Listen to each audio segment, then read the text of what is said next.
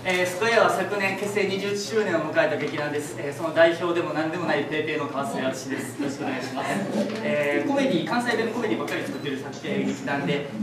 先月で去年の20周年公演を終えて活動休止に決まりました。今回の作品「出現の味」はその20周年公演の一つ前の作品です。で、大変笑ってもらいまして、次の公演で DVD がもうパッとスワッと売り切れた作品です。で、とある進学校で1000人以上、多分ほとんど舞台を見たことない人たちの前で、芝居したんですけど、マイクつけてたのに笑い待ちをしないといけないとか、もう劇中にもめっちゃ拍手が起こったりと盛り上がった、作品です。いつもは1つの場面の作品が多いんですけど、今回は5つの場面がありまして、そのつながりとか伏線でもうどんどん盛り上がっていって、もうドキドキハラ